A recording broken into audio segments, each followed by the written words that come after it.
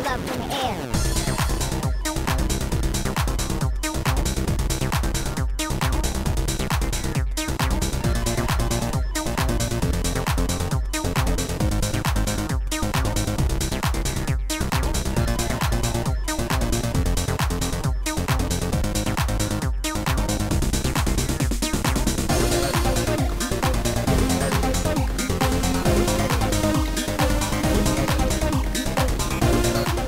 Holy shit! We're back. Opening with a big curse word. No YouTube monetization for this video. Fuck. That's right. Not family friendly, not advertiser friendly. It's the Digital Press Podcast, and we're back. Episode what? Oh, don't make me. Yeah, I don't know. I have no idea. Season. We should start something, using letters. Episode something. Yeah. Season A, episode beta. This is actually a prequel episode. No, you should just all just talk. Just move your mouth, and then we'll dub it in later. Yeah, there you go. You move your mouth, and I'll Episode. Be like Voltron. or the Thunderbirds puppets. Oh yeah. So, a lot has happened in the past, 5 months since we've done an episode. Again, I've escaped death. I'm literally like a video game character.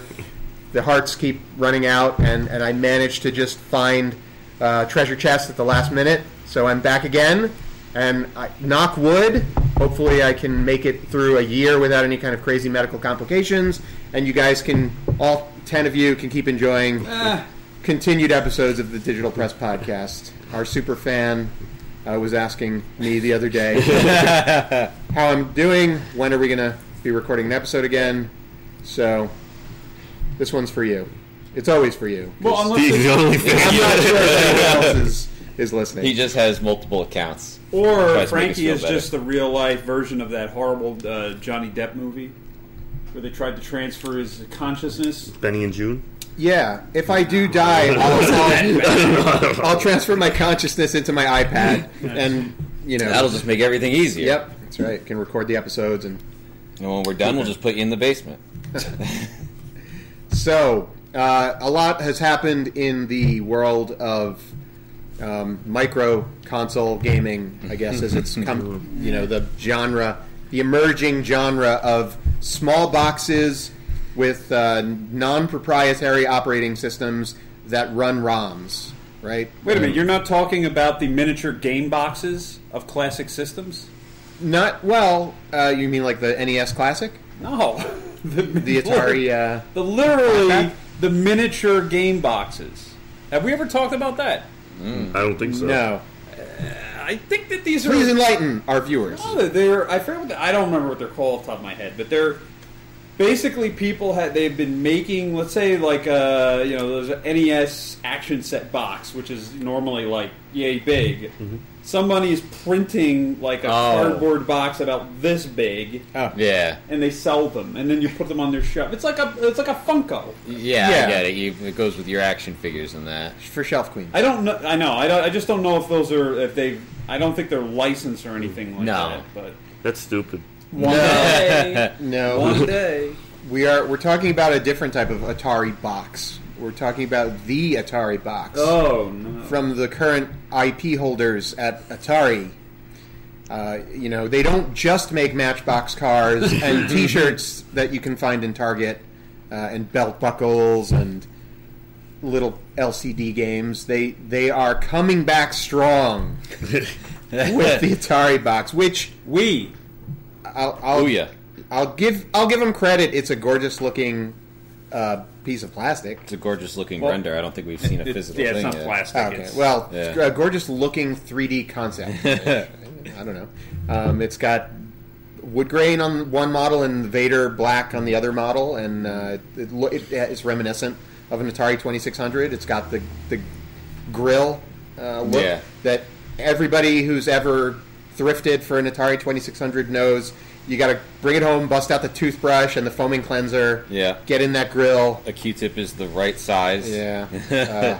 Or I've seen people that take them apart and put them in dishwasher. Oh, I see that all the time. Plastic. Like I don't know. That's I feel like my dishwasher would melt it. Yeah. But also, like, that's so much work. Yeah. Like, what could it have gone through that you have to disinfect it to that extent? I can't imagine that's good. The plastics all the time. can't be... That plastic dishwasher safe? Probably. I don't know. No, So, well, I wouldn't put it in a dishwasher. I mean, you could rinse it out in a sink or something. Yeah, yeah, But no, I I have see people seen who literally dishwasher. put them in dishwashers. It's yeah. They'll crazy. take pictures of it too and be like, "Cleaning my shit." I see people that do it to stuff that they've owned for years and have already done this to, and it's like, what are you doing to it that you feel the need that you have to get your own essence off of it? I've seen people put gaming computer motherboards in dishwashers. That's crazy. Yes, I've seen that with arcade repairs too. And they say as long as it's completely water. dry and the only thing And that it was touches discharged prior. yeah, is water. And if it has no capacitors that are cracked open that Yeah. would burst when it would come into contact with anything, it's apparently a safe way. Yeah. I guess it's all silicone or silicon. I'll just open it up, crank up the air compressor. And Yeah, shoot it out. exactly. Well, the weirdest thing I see too is with the CRT people with the arcade machines, they take their tubes out. You don't put that in the dishwasher. No, they bring it to their front yard. they blast it with the hose. Yeah. Yeah. And then they let it sit out in the sun all day, and it's like so weird to me. But It doesn't seem right. Like, you never would think, if you grew up in the 70s or 80s, you wouldn't think of taking apart your old tube TV and blasting it with the garden hose. for but- maintenance, Throw it out. Yeah. But- Buy another one and put it on top of the old one. it's one of those things you see it at first, and you're like, wait, no. And then if you know anything about it and you think about it, you're like, that's not a bad idea. I don't know. So, Atari. The Atari box. It's going to be a Linux-based. Who owns Atari now? It's the same people. Whoever's owned the IP for... It's Infogrounds The same, or yeah, whatever. people that have been doing it since the flashback came out. I Yeah, think. it's in Paris. They are, France. they're essentially... They're just a licensor of the IP at this point. but they're more reliable, and it's not like the Coleco IP. Oh, no, yeah, no. this I is mean- like a company that. They're very good at making Matchbox cards, or Hot Wheels, or whatever they are. They're, you can't miss those things. You can find those things at every drugstore, supermarket, Five Below, Hot Topic, eBay page, everything, They've everywhere. shown that they're not too protective of the IP, but also not stupid enough that they're not just blowing. They're making money. You know what I mean? Yeah, they know how to. It's like, it's like when Marvel came close to going bankrupt in the early 2000s. They essentially became the juggernaut that they are to become attractive enough for Disney to purchase them. They did that not by making more comic books or making better comic books or anything with comic books at all. What they did was they took all their popular characters and at first they sold their company to Toy Biz. Marvel were like, we make more money selling action figures to kids than we do selling comics. So Toy Biz clearly knows what they're doing. And then when Toy Biz eventually bit the big one in an oversaturated market of toys and action figures, then Marvel decided to get into the movie business, and the rest is history. Marvel movies, beginning with Blade, I think, have generally been all profit wielding. There was never any. Yeah, Marvel hasn't really had a flop yet. And the MCU now Marvel is so rich with cash that they want to buy back all the properties that they have licensed out. They get lucky with a company like Sony who played ball with Spider-Man, but I don't think they got it. They didn't buy it back though. I think Sony's just Sony still Like co-producers. they're lending Right. Spider-Man never to gonna them. give that up. they're not going to give it up part and parcel. It's like we'll work with you, we'll share, we'll do a profit sharing thing. Yeah. But we At this point, even though we've made so many bad Spider-Man movies by ourselves. Yeah, well, that was the reason. I love how before they made the Marvel Spider-Man movie, Sony was like, "We're going to try it one more time." Yeah, those were. If you've seen them, they're pretty stinky. And Universal does not want. Universal has the rights to Solo Hulk, so even though Marvel owns the character, they can't make a Hulk movie without Universal, and apparently Universal hates making money. So they don't The want Hulk movies made money. Hey, at this point, if they did one with Mark Ruffalo and they could use the Avengers, they could have I mean, look at this latest Thor movie that's about to drop. I mean, I've heard great early press, and it looks like a Ruffalo Hemsworth road trip movie or something. a buddy cop movie. Oh, I forget who's directing it. I remember Taika Waititi. Yeah, the way he wanted to make the Thor movie, and they asked him like, why should we make it do it? He's like, let me make a film real quick using the characters. So what he did was he made a short film that he uploaded to YouTube of what Thor was doing during Civil War. Oh, that yeah. And he's some Australian guy's roommate. It's really funny, and apparently it's canon. Well, what was Thor doing? Says that's what Thor was doing. He's renting a room with somebody. I gotta see that. He plays a prank on his roommate. He puts Morjorn on the toilet. Oh, shit. And the roommate's just like, oh, I gotta shit so bad. So, yeah, Thor and Hulk and Atari. Atari. So this box is going to be a Linux-based ROM and EXE running machine. Have they really told us much of what it's going to do No. besides being a glorified flashback? They said it's going to have its own stuff on it. Yeah, how's it going to be different than a No, flashback? it's going to have an online marketplace. It's A flop. Have they told us why this is going to do better than the Ouya? I don't know, man. And I love everybody knows I love Ouya. I was like Captain Ouya for the first 3 seasons of this podcast, and I have no ill will towards it, but it's unfortunately not a successful. So somebody gonna get that? No, It's not a successful, business venture. Apparently, to micro consoles with their own dedicated marketplace. The big problem is You can't go up against Steam. Exactly. You can't go up Exactly. against Steam. No, yeah. There's so many big companies trying right now, and Even Steam hasn't proven to be incredibly successful as a plug-in TV concept. oh, that's right. They tried that. I forgot. They were. Did they actually ever produce a Steam box? No, I PC, micro PC. not that I know of. Just the controller. They made the controller. They made an OS system where Steam turns into basically like what a PS3 or Xbox One has. And I think eventually someone at marketing figured out that like it would be a lot more lucrative to just have the product, like the OS and the controllers available. And if anybody wants to make it, because the entire PC community just makes their own computers anyway, if they want to make that box, let them do it. Instead of us making it and trying it to sell to these people that already know they can make it for either, well, not cheaper at the time when it comes out, but in a couple of years cheaper. Because like when the Xbox One came out, making a computer that was on par with that was really expensive. Possible, but expensive. And now today, it's simple. Your average gaming PC that's like considered, affordable, could be on par with an Xbox One or PS4.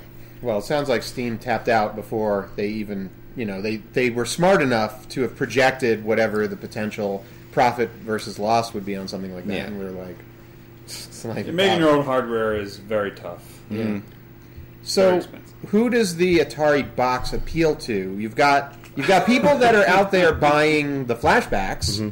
The annualized Yeah. impulse purchase. What are they at, like 14, Plug and 15 plug. now, something like that?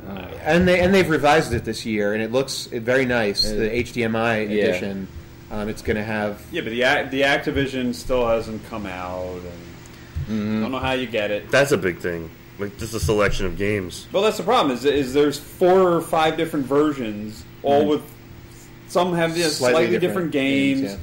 Or does it come with the paddles? Does it not come with the paddles? It's very confusing.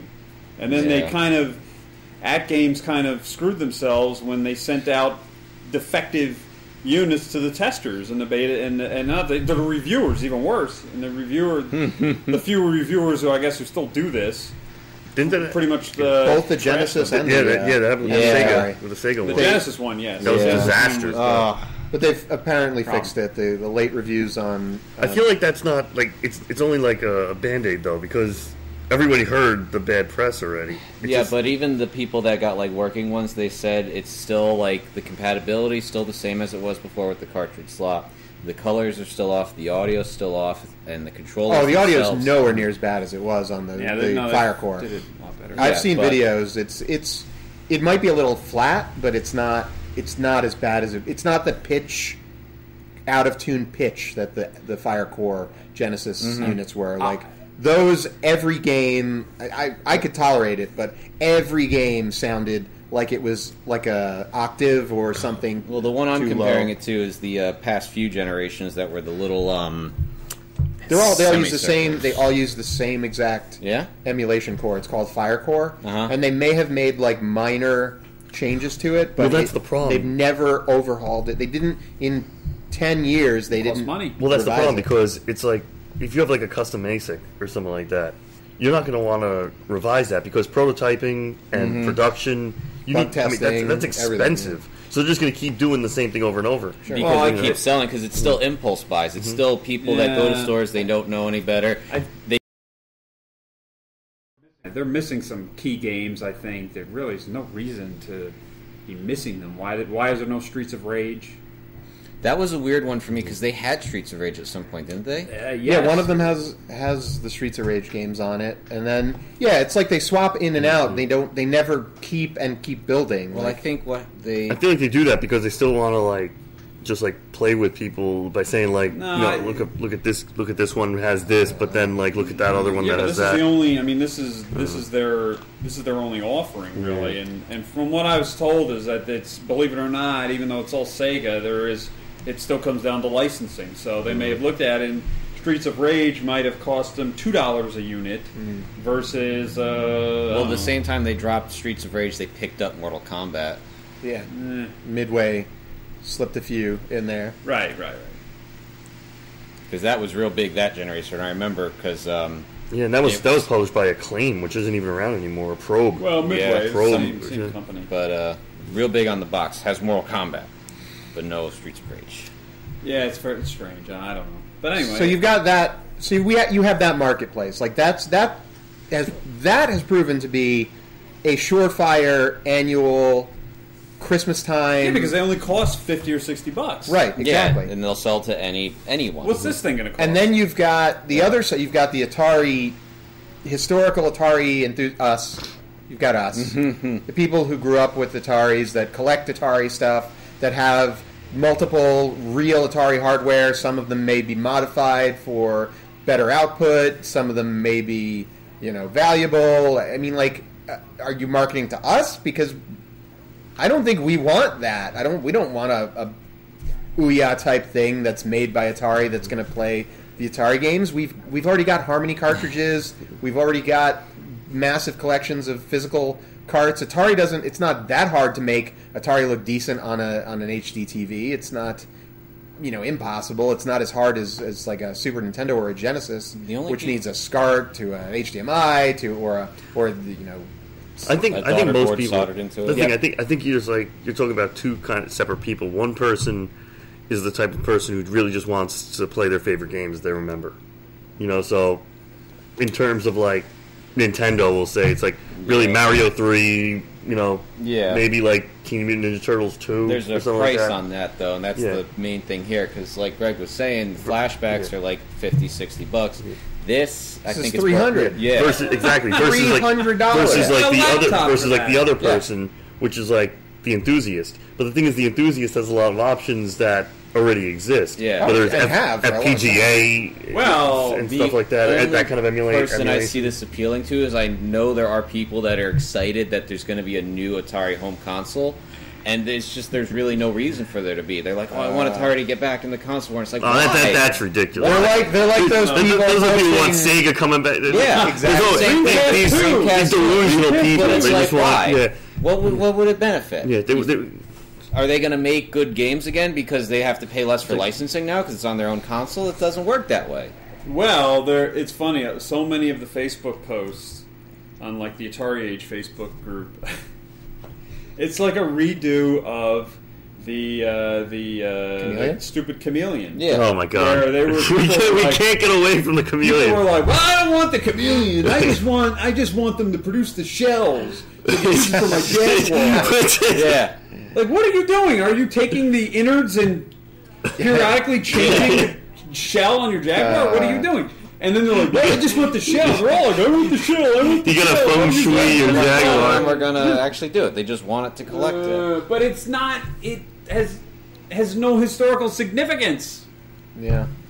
And this thing has. I'm not even. I mean, It looks like honestly, when I looked at that rendering, it looks like a Pizza Hut, Hut building like the roof. in Atari colors. Yeah. That's what it looks like. Next year we're gonna get a Dreamcast shaped like a Howard Like a Red Johnson. Roof. Yeah, the weird Yeah. shape. Like what is it? I don't know what it's called. Pagoda. Yeah. Type. It's like a pagoda type. Not roof. parallelogram. Rhombus. Not Not rhombus. rhombus. Yeah. Not rhombus. I don't remember. Game ROM. This. It's so. The question is, who is this for? It's not for us. It's certainly. I don't believe it's for the high-end Atari collector. I don't think it's for that yearly. I mean, someone who wants to plunk down $40 for a flashback.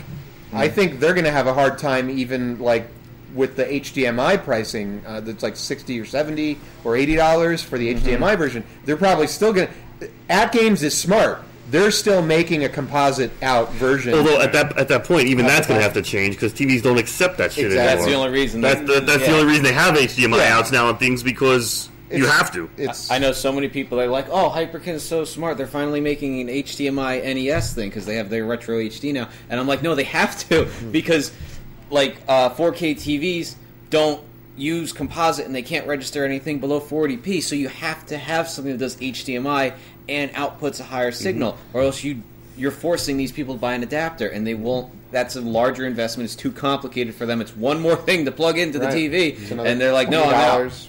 I'm returning it.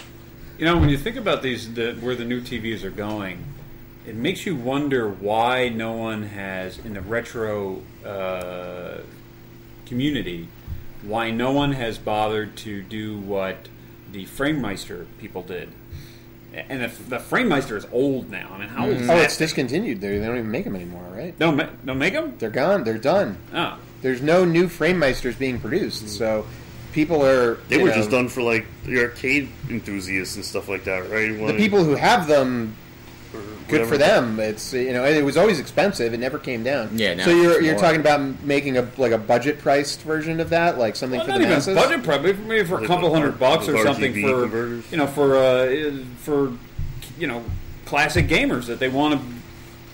I mean, not everybody. Yes, I guess you could play stuff on CRT. I mean, I do, but I mean, at some point, TVs break. The LCD and the plasmas don't last as long as the CRTs ever did. So when your TV breaks, or whatever for whatever reason, and now you go to the Best Buy, you buy a new one, and it doesn't take 240p at all. What do you do?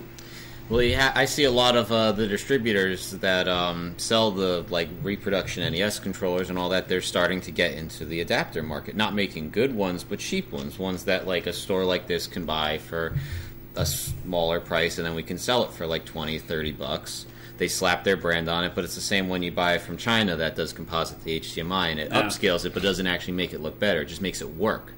And that's the main thing: is the main audience isn't us; it's them. Yeah. Right. We're not gonna, they're not going to care about scan lines, things like that. They just want to get a picture out of the Exactly. damn thing. The guy that comes in here, he hasn't touched an NES game in 30 years, and all of a sudden he wants to play Super Mario Brothers 3. He buys an NES, and I ask him, do you have a 4K TV? He says yes, and I'm like, well, you're going to need this adapter. It's $30. I mean, they don't even care whether it's stretched widescreen, things like that. Yeah. They just want it to work. They just want to see an image. Well, anyway, so Atari box, I don't know. Yeah, I Yeah. mean, we have yet to even see anything materialize because, surprise, surprise, it's going to be a crowdfunded venture. I'm getting On so top of sick everything I'm else. getting so sick of it. On top of everything else. I mean, No one can afford to make their own shit anymore. Well, because look, I mean, it's. I think we've had this discussion before where I was talking about crowdfunding and Kickstarter. It should be about literally kickstarting, as in look, Yeah. we want to get our foot in the door. Not it's not really designed for you fund everything for Yeah. us up front and we keep the profits. push. Yeah. It's like What happened to good old-fashioned capital investment? Just get a couple rich billionaires. Go to a bank. How did things ever get done? You went to a bank. Yeah, but then I have to those pay don't really interest. exist anymore. I'd much rather just ask Get a a bunch of business loan, get a strangers small for a business couple loan. $100 and I'll promise them a poster. Well, that's the thing. The reason why people like to do that is because they don't have to take the risk then. It's not on them to, because if you go to the bank, you get a loan, they're going to want their money back. Yeah, exactly. Whereas, like, you know, with interest. Yeah. Whereas if you go, you know, it's like, hey, give me $20 here, $20 there. You know, add it up to like we want $1 million to make a game or to make something. Yeah, ask 100. Then whether if it doesn't work, it doesn't work. It's not on you. So, segueing from a console that literally doesn't have a prototype at this point, it's vapor as vaporware comes, to one that does have a working prototype, and a lot of people have had the pleasure. Yeah, sorry, let me just interject. That's the distinction. Yeah. It's like, if it was like, listen, we need this for the prototyping stage, just so we can then bring it to private investors And and then bring it get to a money, bank, yeah. just to show that we've got something. Yeah. That would be different. It's like, listen, we need, you know, I don't know, 20,000, 30,000, even if it's like 70,000 or something like that. But what just about to put it together. pre-orders? You just take, all right, we need 3,000 pre-orders, or we don't think we can make this. All right, well, wait till you get 3,000 pre-orders and then try and make it. Mm-hmm. But whatever. It's you know, it's well. Yeah, I mean, sorry. I just want to clarify not at all. that distinction. No apologies necessary. It's Kickstarter is essentially pre-ordering. You know, in a roundabout way, in a way that's safe for consumers if the project doesn't meet its goal. You're nothing lost there for people who are potential investors, because Kickstarter won't take the money unless the goal is met, and then at that point, someone can take the money and run. I think I have a real problem with the term like backer and investor in that context, because that implies that profit sharing. That implies you have which there really should be under these circumstances. But in this case, it's hopeless dreamer. Let's just call them hopeless dreamers, not backers or investors. They got put in the credits. Hopeless dreamers. Yeah, exactly. That I don't know. long part of the credits. Oh yeah, what game came out recently? It was Mighty Number 9 did that, didn't they? Like 3 Oh. hour. It had like a 3 hour long credit sequence. Yeah, I mean, any game that promises your name in the credits or in a thank you section at a very low level of entry, you're going to get a lot of that. A long credit roll. What's even the appeal to that, being in the credits of a game when it's you and a billion other people? You just look like a phone book. Hey, I've had my name in a couple things, and I'm always happy to point it out to my wife. Like, look, I'm in this book. It says we took your money. Thank you. Here's your name.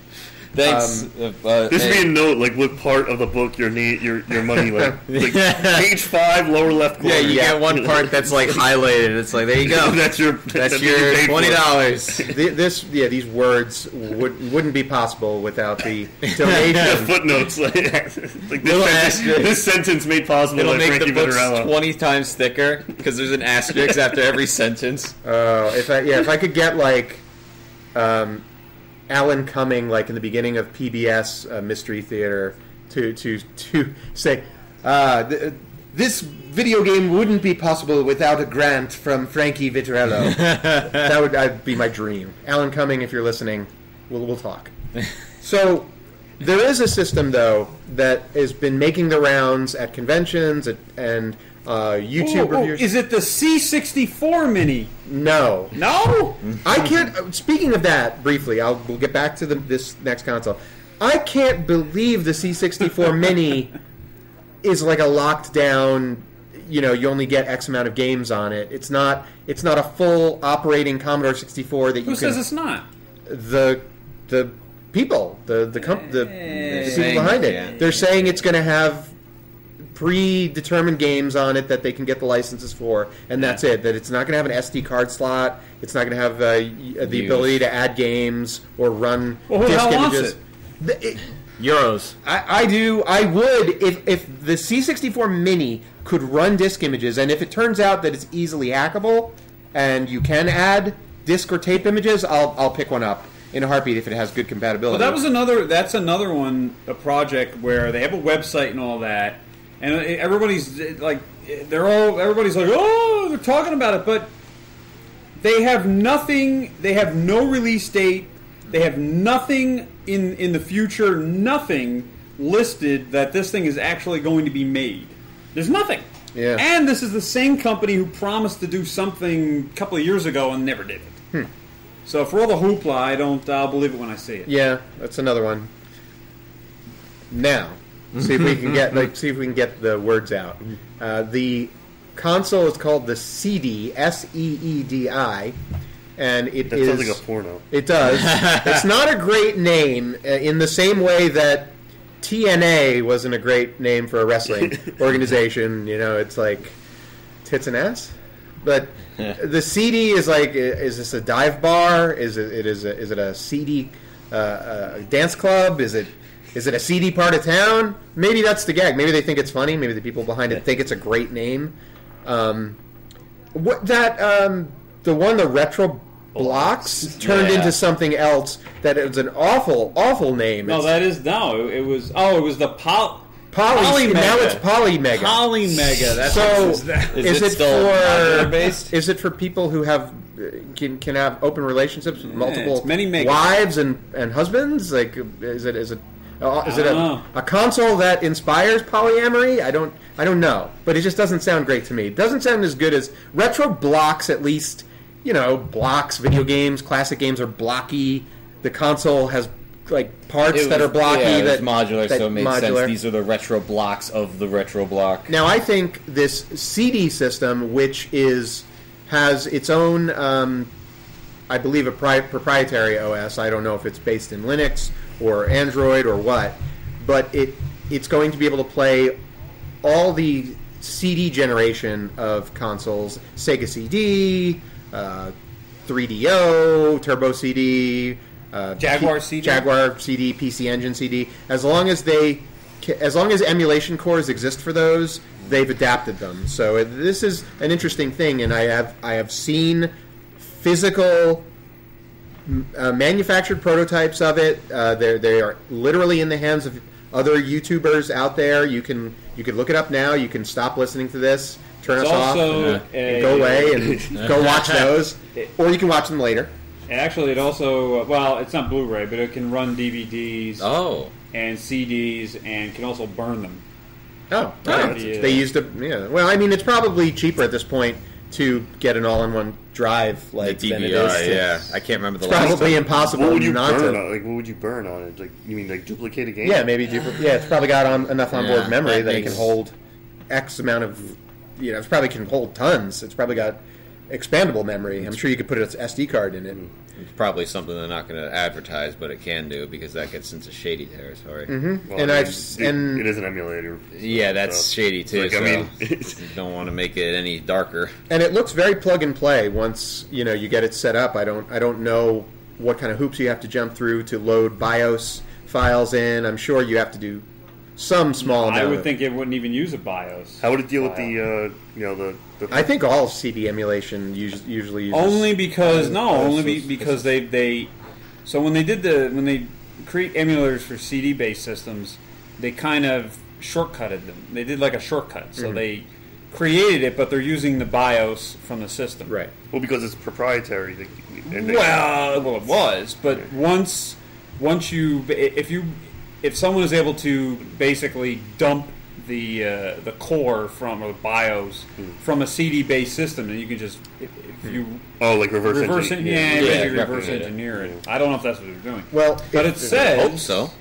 It says it plays PlayStation 1, TurboGrafx, Neo Geo CDs, Sega CD, and then also ROMs for NES, Genesis, MAME, Game Boy, Original Color, Game Boy Advance, Atari 2600, and TurboGrafx 16, and apparently they are sold separately some retroed adapter, so you could play cartridges from the Genesis, the game. So it's not really playing the games, it's dumping them. Is basically like it would be dumping the cartridges. It It wouldn't be playing that stuff directly. Yeah, the Because the CDs, it would be playing directly. Or would it be playing like an ISO? Also runs. It probably immediately creates an image of the disc. What's an NAS? Are you talking about a console? Well, it says multimedia plays DVDs, CDs, and media from an NAS. Nano ass circumstance. I don't know. If you know it, leave it in the comments section. Network something. I don't know. Network So address. I've seen it running, and this thing looks like it's at least what it claims to be, and it exists. It physically exists. This company, whoever's behind it, they were smart enough to engineer fully working prototype the way it's supposed to be. Right, before that's the way it's supposed to be. they asked people to invest in it. So I believe this is also going to be a crowdfunded venture when it kicks off. But at least, there are people that have had their hands on it, and you can see video of that, and you can make your own decision. There's no Super Nintendo with duct tape around it inside of a plastic shell. So it has Wi-Fi. So it probably means like if you have a network storage, or like that must be hard what drive, NES and you is, can just run it off of that. 32 gig storage included, SD card, region free, plays DOS games with DOSBox. Oh, that's good. That's cool. For 386 via CD and DOSBox, smartphone keyboard input.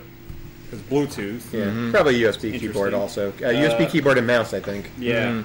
CD via SCUM VM, which is a SCUM emulator, and optimized ports of classic games, Doom, Quake, etc.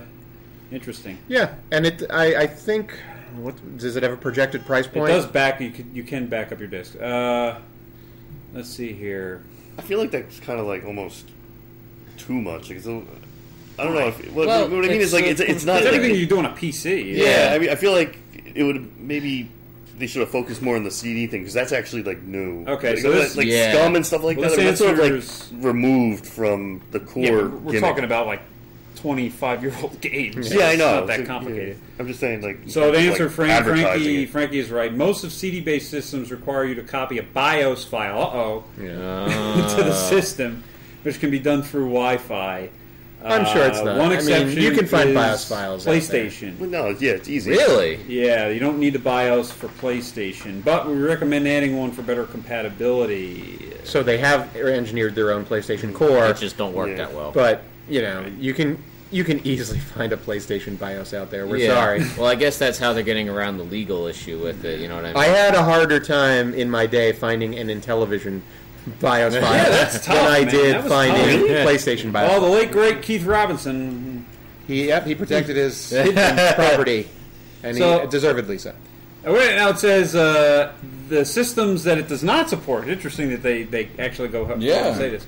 PS2, Xbox, GameCube, Sega Dreamcast, PSP UMDs. But again, that's almost, except for PS2, all of those systems use proprietary discs of some fashion. And if there's a way to add emulators to the system, I'm sure people, even though they don't support those things, I'm sure people can code. Now here's the problem with the disk drive. Here's the thing. The drive itself probably can't read that stuff. Various technical and cost limitations prevent us from supporting these systems. Perhaps a version 2. Get ready for another Kickstarter. Not supported this time, potentially in the future. SNES, odd one. Sega Saturn, 3DO, CDI, PCFX, who cares? Amiga CD30, Amiga CD32, Jaguar CD. That's interesting. Now Mike is just going to pass out. FM Tom's Marty. Oh man! Joe's not here. Yeah. And our friend Leon, who just would never be able to accept this. The Pippin. The Pippin doesn't work. I think the PCFX is the worst. That's omission. a weird list, though. That's like, where you can get your fill of like hentai games. These are basically the most difficult. These are the most. I mean, these are more complicated systems to emulate. Yeah, but still, except Super for SNES, Nintendo. That's what I'm confused about. What's that? Super Nintendo. That's the one that I was confused about. My guess is maybe because of all the special chips and all that they had some issues with that. But I don't. Why not just? I mean. I don't know what they're running on. Just run an emulator. Typically, Super Nintendo. I mean, it's well emulated if you have a powerful enough system, but it's one of those ones that can choke if the CPU speed isn't there or your processor speed isn't. Probably better to not have it at all than have shitty. Yeah, they've probably tested it, and they're not happy with the overall compatibility. But again, give it some time, and I'm sure. If it's an open source type system where people can make their own things for it, I'm sure that someone will figure it out. If that's the case, and even if not, people are going to be buying this for the CD-based stuff, not for to be able to play NES and Super NES. Yeah, the main drive to this is what a lot of people have been asking for, a Retron that plays the CD stuff. Exactly, and I think the Retro Blocks / Polyamory machine they dropped the ball in not making the waves as fast as this thing did. This, I saw it quickly, and once they did their press release out on the internet, there were already a ton of YouTubers that had the models that were... I don't know if it's one that they're passing around or if they engineered a bunch of them and got them out in the hands of the people. That's the way to do it, man. You get your stuff out there. Let people put their eyes on it. This at face value, too, is a lot more appealing because you get this and that's it. You got it. You know what I mean? The Retro Blocks, though, you buy it and then it's like, okay, I want to play PlayStation. I have to buy the thing that plugs into it. Yeah, that's... I want to play Sega CD. It's got it. I don't get that. Yeah. I think one... It was, again, that was a case. I think that in their case, they wanted something... They sort of went down the road that... Actually, they went down the same road that... the Retro VGS Chameleon went down. The same exact road where they looked at it and rather than thinking about, like as Leo said many times, a lot of people, whether they're casual gamers or even experienced gamers, they want something that they can easily set up and just play and know that it works. Whereas these guys have looked at it as being collectors and like Uber fans first. They've said, well, what's my wet dream of a concept? Well, 20 of those people. But then they can never realize it in at the end of the day. And so you're right. They should have just released something. But the problem is the Polymega, the entire platform was based on this capability that you could run the original cartridges. Even though that required 15 different adapters. But the base unit had the CD player in it. Yes. So the CD portion of the emulation was integral to the entire thing. But they were selling it as like, you can buy an NES adapter and a Super NES adapter and a Genesis adapter and a blah, blah, blah, and a blah, blah, blah. And I get like, okay, pick your poison. If your favorite thing in the world is Genesis and you have a massive Genesis physical library... you get the bonus of having the CD part built in, and you could play your Sega CD and your PlayStation 1 and whatever else it's capable of playing. But, like, then, is the company going to overproduce the NES thing? Are people not going to buy that adapter? Are they going to produce them on demand? Like, every quarter they're going to, have like, okay, we're going to ship these out. If you're interested in an NES adapter, you buy it now because we're gonna this is gonna go into production, and then we have to have the exact numbers. Is that the way it's gonna be, or what? It just, I don't know. That doesn't sound. But they never even got the initial one. The initial one was just the CD base and the adapter as one unit that played Genesis games. Have they aborted? They're still going. They're still gonna go, right? They're definitely still going, but it's like you're saying, why not just... If they kept saying, oh, well, this piece of it is done, it plays all these CD systems, release it! Just do what that. Are you doing? And then coming soon... Adapters. And then never do those. And then, the prototypes of those adapters will be the things that's worth $1 million. Of course. So, it's a crazy time we're living in. It just, if I could go back in time 10 years and say we would have Nintendo producing plug and plays that are wildly successful, and companies like Atari trying to get back into the game with Linux-based microcomputers, I'd be like, you're fucking crazy. Yeah, it's never going to happen. I would react to that the same exact way I react to these people, these conspiracy tinfoil hat people every year that come up with a new thing that Sega's getting back in the console. The Dreamcast 2. Oh my God! What was it? What is this thing? There was something that they were saying it was good. That it was a new Sega thing. There was not the Trojan. There was some rumor about it. It was something a else. petition. Yeah. It was a petition for Sega to make a Dreamcast 2. That's all. Because there was something people were talking about. Well, I think there was even people trying to start Kickstarters for it, but I was like, but Sega's not on board, though. That's what it was. That's what it was. It was a Kickstarter. Yeah, they did a Kickstarter for the Dreamcast 2. Yeah, but it had nothing to do with Sega. Yeah, and it's like, we want to start a Kickstarter so Sega can do a Dreamcast 2, and it's like, but that's not how it works. You're just going to go to Sega's door and like, here's $1 million, please make the Dreamcast 2. And of course, all the news articles would just put Dreamcast 2 coming. Yeah, Dreamcast 2 coming. It's like, well, no. I don't have the clarity. I just want to say that this is hysterical. I wanted to get a quick, wrap my brain around what the petition was. I typed in Sega petition. There are fucking hundreds of Sega petitions. One change.org. Read some of them. Petition for Sega to cancel Sonic Forces. A little late for that. For Sega to remove the DRM off Sonic Mania and Sonic Forces. Petition for Sega to release Sonic 3 Remastered. A petition for Sega to resurrect House of the... People! You cannot petition video game companies! It doesn't work that way! But I want my OC in Sonic Mania. They don't care. Oh, so by the way, you're asking about the price. They had an early bird price, obviously, probably... Have you ever done that, by the way? We're talking about Seedi? Type your name in. Oh, I do Google. that, yeah. Type your name and then put the hedgehog after it. Yeah, the results are hilarious. The hedgehogs are all yellow. They're all different characters, but they're all yellow. I don't know why. They're all awful.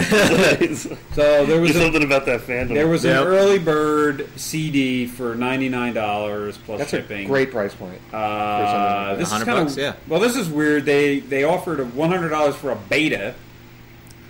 It's kind of weird. I don't know why you want the beta system. And I think now it might be $125. They have a 2-player, which means two controllers for $140. And I don't know. Those prices aren't that bad, because the biggest argument they're going to have against this is the people that have the RetroPies are like, why don't you just make that? But making a good RetroPie after you have all the stuff is going to cost you $60 to $100 buying controllers. So that's about the same price. So it's not going to stop the RetroPie people. No, I know it's not going to stop them. It's why don't you just make a But it's we've a hard argument. By the way, this is closed. Did you know that? Oh, it finished? Were they? Well, it was Indiegogo. I mean, I don't know if that's the finish. They had 63. Their fixed goal was $50,000. They raised 31,000 something. Oh, it ended unsuccessfully. That's what it says. I don't know. It says closed. Interesting. Or whatever that meant. Well, so now you're talking about this, and it's vaporware. Oh no! Back to the Polymega. Huh. Well, we'll do some research on what Seedi is. Well, we wasted this episode. Ah, dear. See you in 5 months. Maybe it'll be back. Interesting. It closed. That is interesting. So so closed means failed? No, they may have. They could have. Well, maybe they had. They may be going to a different investment platform. Oh, it was ended prematurely. You're saying? Yeah, closed is not ended. Closed is closed. Okay. Like they closed it. Yeah. Well, somebody probably came up to him and said, "I got $1 million. I'll give it to you if you do it." And they're like, "Okay."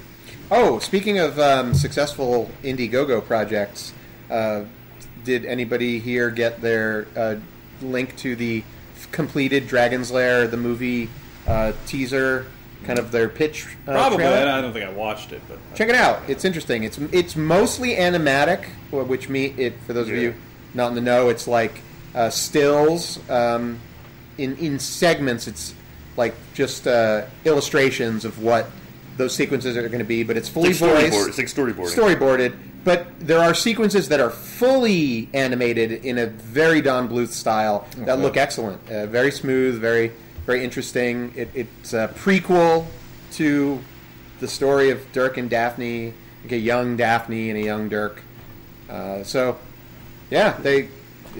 We previously discussed that venture, and it was not only was it successful, but it has moved into a stage now where there's some type of fruition. You can see completed work, and now Bluth and Goldman are going to shop that around to studios, and hopefully one of them picks it up, or maybe even an indie studio can pick it up. I think the smartest thing for them to do with something like a Dragon's Lair the movie would be to bundle it with software. Like make it, at a price point where they can profit off of selling the movie on Blu-ray with the Blu-ray version of the game remastered, the original Dragon's Lair, or something like that. I think that makes as a lot long of as we sense. end up at one point getting Space Ace starring Matt Damon. That's what I just want Matt Damon in Space Ace. Matt Damon.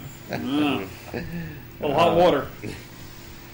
So, interesting times that we're in right now with all these things coming out. It's just craziness. What else has been happening in the world of games? Anything you guys want to discuss? Have you played Star Fox 2?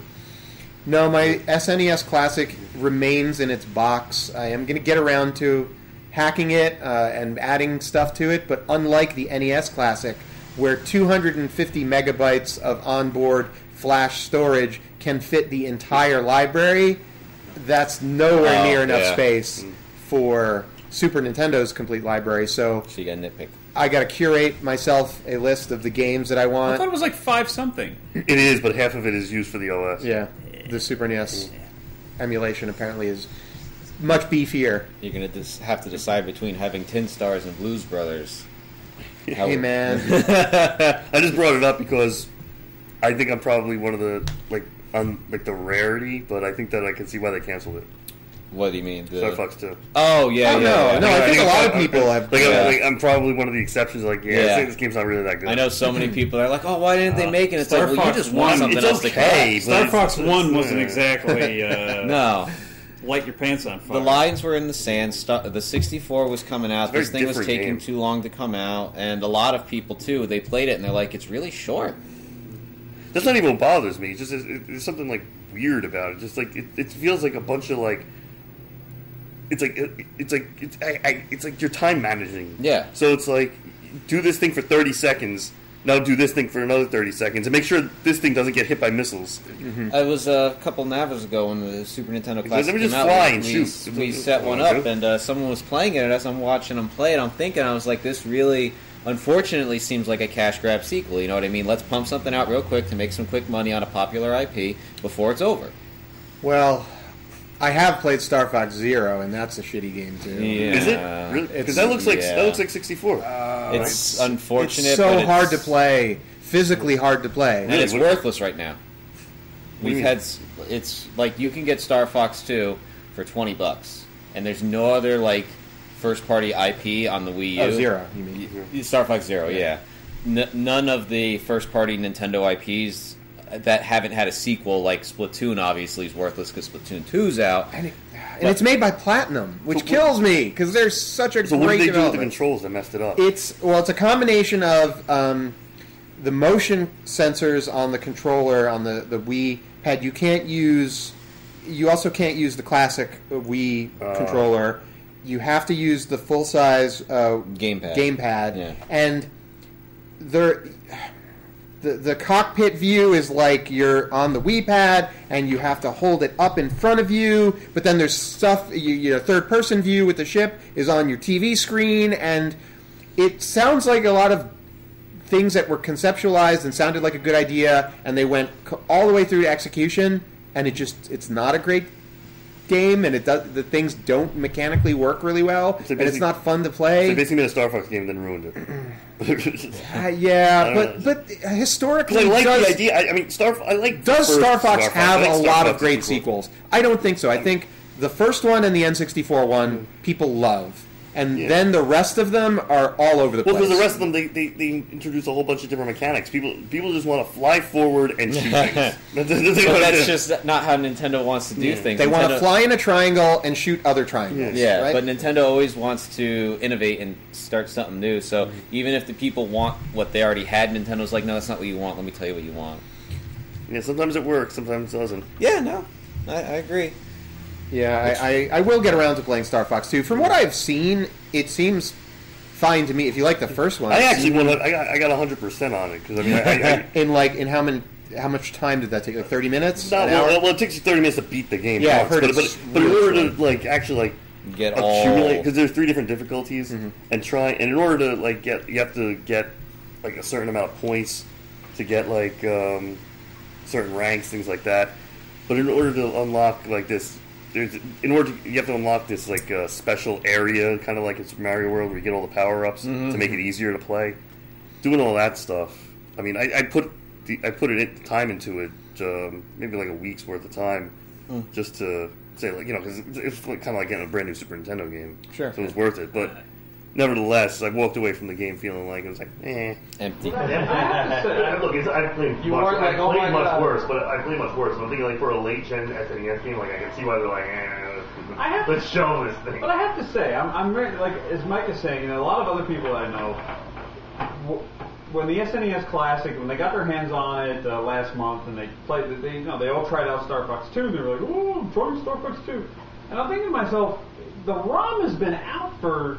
Yeah, I didn't bother with that. It's 20 years. Yeah. Nobody ever tried it? Yeah, the ROM is... I did. I never did. It's been out there for a long time. People have made physical cartridges. Apparently it's different, though. It is. Yeah. It doesn't... Is that different? It has a lock-on feature that you can't turn off, where when you're in the dogfight mode, and you're in cockpit mode, and you're dogfighting with Wolf Team, Wolf Squad... Yeah, Star Wolf.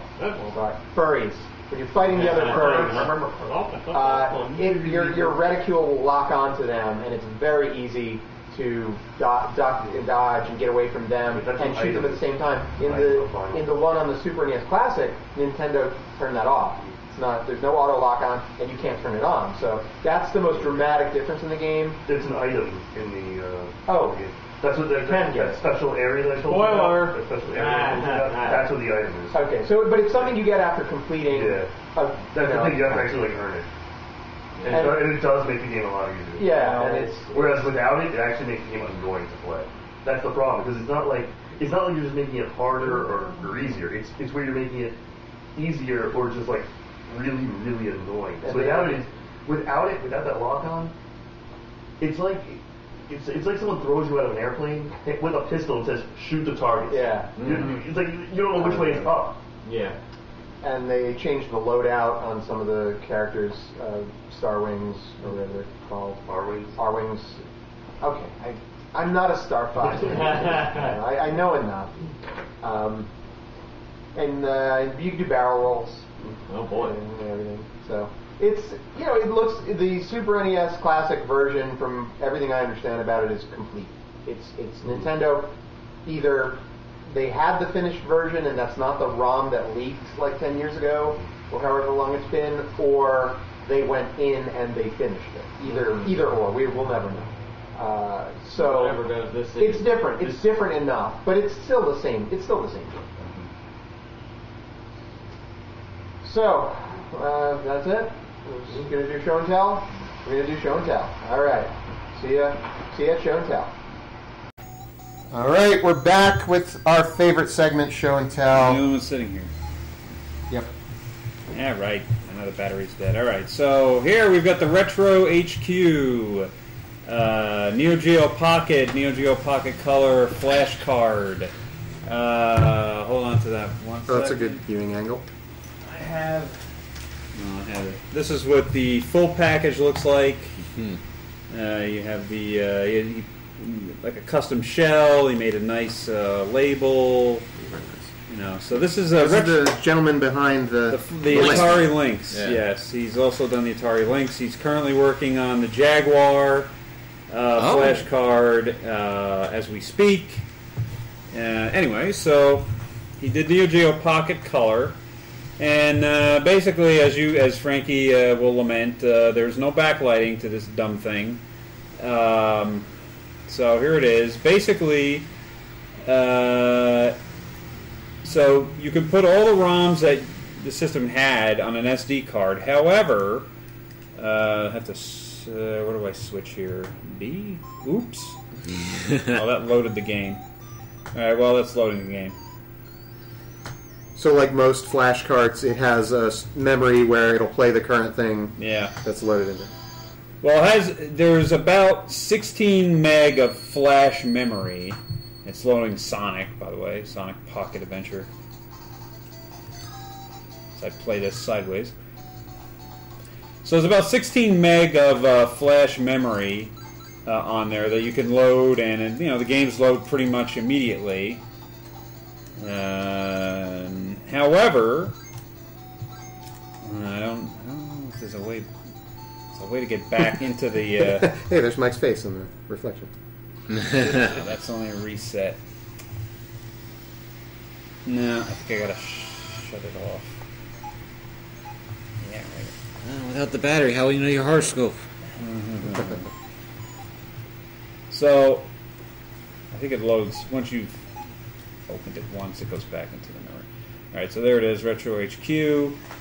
Anyway, so it's got flash there. You've got about 16 meg total to fit games that you load onto there. Now, so you can fit more than one into the. Yeah, you could probably fit like 7 or 8.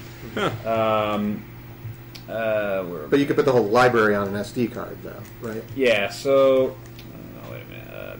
Where's B? Oh, option. Duh.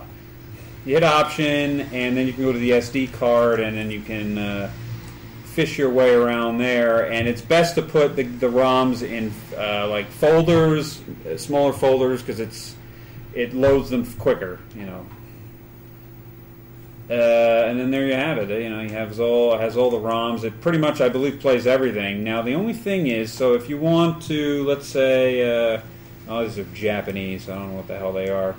But let's say you want to play, I don't know, Fatal Fury. So what you do is you select it from your SD card. Now it has to flash it onto the flash memory in the unit itself. So what the guy had to do was he put X amount of flash memory that you can write onto, and it honestly it goes slow, and there's basically said there's nothing he can do. It's just the way the Neo Geo Pocket is. So this is like the Pocket equivalent of the Neo Geo flash cartridge that came out recently. Yeah, right. Yeah. I've heard that takes a while to load. Well, no, we got one for the store for the MVS back there. And if you do like Super Baseball, it's fine. It takes a couple of minutes. It's still a little too long. But then if you do something like Waku Waku 7, which is one of the bigger games, you got to go 5 minutes, right? Yeah, you put it on. You select it. You go make a pot of coffee, and by the time the coffee's ready, you play Waku Waku 7. You know what it looks like? Did that cartridge fix the voltage issues that were making the TV wobble? No, because it's not wobbling anymore. I figured it out. It was the monitor somehow put itself in a weird setting where it was auto-correcting something. Oh, okay. Yeah. Because I noticed, I came into Nava, and I noticed that the store Neo Geo, the TV was no longer, like, bouncing. Yeah. It was doing a weird visual wobble for months. I had this weird thing because we had the original 2-slot we had in there got this graphical issue where all the sprites would get screwed up, and we knew that was the system. Then we put that 2-slot in there, and that's when it started to wobble. We put the old one back in, there was no wobble, so we assumed that NVS had a wobble. Right. And then I found out I just had to hit auto adjust on the monitor, and it fixed it. Awesome. But So I think it was that. The load times for the MVS and AES the same? For the ROMs, you know what I mean? It's different for each ROM, but the bigger the game, the longer it takes. Somebody told me that it could be the SD card. Like, if you don't use a certain SD card, it could be slower. Yeah, well, it's not terribly slow. 20. 20? Well, that was a problem that I was having with the the flash cartridge on the 3DS. Wow, that took that long? Because MVS, I get it. Those are, like, multiple It's just basically, so, I don't know. Well, this is Fatal Fury is a little bit bigger, and but it starts within 2 seconds. Yeah, after it's loaded to the memory. He basically the guys designed it said it's just a limitation of the system. I'd believe that. Whatever bus speed or whatever we're talking about here. There's probably some way to.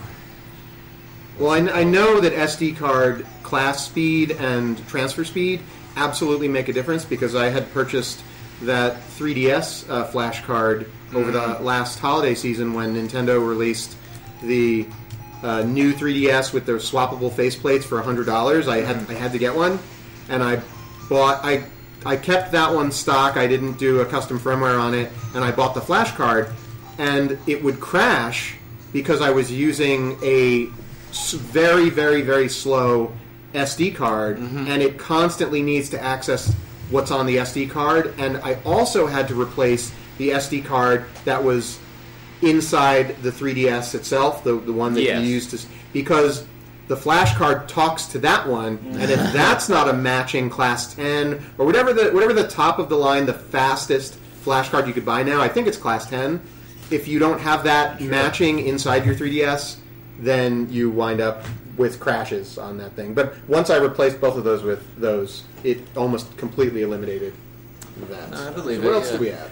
So I went to New York Comic Con as usual, and they had a panel for the 25th anniversary of Mortal Kombat. They had a number of the principal designers, and I had them sign a Mortal Kombat 2 arcade flyer that I got off eBay. And basically they had Ed Boon, who was the primary designer, John Tobias, co-designer and artist, John Vogel, who's lead artist, and Dan Forden. What was his nickname, Mike? The Toasty guy, right? Toasty. The Toasty guy. Right. He was. They were all there, and I had them sign that. It was a pretty cool panel. I'm sure a million people made him say toasty. Yeah. Well. And then they were giving these out. This is this is Mortal Kombat 25 years, like a keychain. I didn't know they had the 25th anniversary. Is that why they're showing all those videos online now of like the making of? They're showing the screen cap. Yeah. I guess that makes sense they released that now, because when I was seeing the videos, like, why is this going viral now? Like, how come people haven't talked about this before? But I guess they just didn't have access to it. Now that was the cool stuff. Here's the crap. Ready? Great. Ready? Ready? Leo will be using this, not me, because it's kind of musty. It's an R-Zone! Nice. Oh, okay, yeah. I'll put that on. Awful. I've never played it. You bought that at the convention? No, it was just had it was like $25 on eBay. I said I just had it. $25. That's not worth $20. I know it's not. It's just funny. Joe has the. But you got to pull the thing down. Joe has the one No, that's no, like the little flip thing in there. the Game Boy version. See that? This. Where? Oh, That comes down. Yeah. Oh. Because that's what you look at. Yeah, no, I thought it was weird. I was looking at myself. Yeah, well, I was about to say, it's not very exciting. better graphics. So that's like Yeah, a. right. That's What do they not call great. those things in Dragon Ball Z? Oh, yeah, the scanners. Scouter. Leo is over 9,000. I Can don't. you see anything? don't No, see I anything. can't. Do you know if it works? Yeah, it works. I hear it. I don't see it. Hit a different button. I don't know. Oh wait, there we go. What's Oh, happening? it Don't plays see a shit. reflection Yes. up there. I didn't know Yes. that. Oh, that's so weird. Oh, I see. Yeah. Yeah. It's garbage. Yeah, it really is. This is no. Let me see this. This is so stupid. Because all it is, that's exactly like the Tiger handhelds, yeah, it is. except uncomfortable. Right. Does it play the same games? Because I had a Tiger handheld that played those kind of cartridges. There's I similar. don't. Yeah, they had a lot of Sega arcade. Oh, this is terrible. Well, Like, rather like it's right in the hard to call center it of your arcade head. port. Yeah. Yeah. But that was like expensive. You got that squealing in your ear too. Turn it off. Turn it off! Joe has the one that's like a Game Boy. It uses those cartridges. Yeah. Yes. But he And also- then there was the one. It's a lot more money. There's one that's about this big that has this gigantic like one of those like Game Gear magnifiers, but it's like yes. it's built in so that it's like somewhat visible. I forget if it's that one or this one. Joe has one and it's sealed, and it drives them nuts because it's for the museum and nothing's supposed to be sealed, but they can't open it and show what it looked like in the box because it has a head, like a bubble inside of it shaped like a face. So as soon as you open it, it doesn't stay in there anymore, so you lose the appeal of the It's packaging. that one then. That's the only one that went on That's your the head one? was the original one. Then, yeah, that's it. And it pisses them off because you got to have two. Yeah, any more crap? Well, no, that was it for me. My crap. I was take fortunate enough to get my hands on the complete set of the Super Impulse tiny arcades. I turned it off. There's a switch like that. So, Oh, I see. this is the Ms. Pac-Man. very big switch for such a tiny cabinet. And as you can see, it's shaped like a classic arcade cabinet, unlike some of the other mini arcade offerings that we've seen from the company Bridge Direct. You'll find those at Bed Bath & Beyond and Walmart and Target. Anywhere else you could buy useless crap. These have made an appearance at the restaurant chain Cracker Barrel, Ugh. who also... It's cheap filling it's a food. Good breakfast. I didn't touch anything. It just starts. No, it's a demo. Oh, okay. It's like the arcade. It has an attract mode, and it has a light-up marquee, which is just fantastic. I can't I can't really get a good angle on it here. Oh. So you can see it lights up, which I think is super cool. The control, the joystick on it, it'll go to sleep too. Oh. After a while, it saves battery life. 3 AAAs. The joystick is a 4-way, and it's super responsive, nice and tight. You can actually play a really good game of Ms. Pac-Man, or Space Invaders, or Galaxian. Those are the 4 that are available right now. And what else is interesting is all 4 of those games are on every single board in all of these. So they've already been modified with a 4-way dip switch. Yeah, the way they change each game, like in factories, there's just jumps. There's like 4 connectors in there, and each one goes to a different game. So they just put switches in there that do the jumps for you. So these are, from what I can tell, the games on them are built from the ground up. I don't think they're actual ROMs, but they're complete. They've got the attract screens, they've got the intermissions, they've got the high score. They're all 1 player. There's no 2-player mode in any of the games. But they're great. I mean, this is about like 3.5 inches tall. The screen is maybe 1.5 inches big, but it's a great resolution. They're and perfect it's, ports for what they got to work with. Yeah, and the cabinets have the artwork that is like the original arcade cabinets. It's really great. For $20 a piece, they're excellent. They're actually playable. A lot of fun. You can make Christmas ornaments out of them. You could throw them on your desk at work. Great conversation starters at parties. What kind of batteries are those used? 3 AAA. 3 AAA? 3 AAA. Ugh. Yeah. I suspected that the hardware inside of them was Arduino because I have the Arduino Tiny Arcade, which is similar but more expensive, and it has a rechargeable battery in it, and it has a SD card slot where you can add games to it.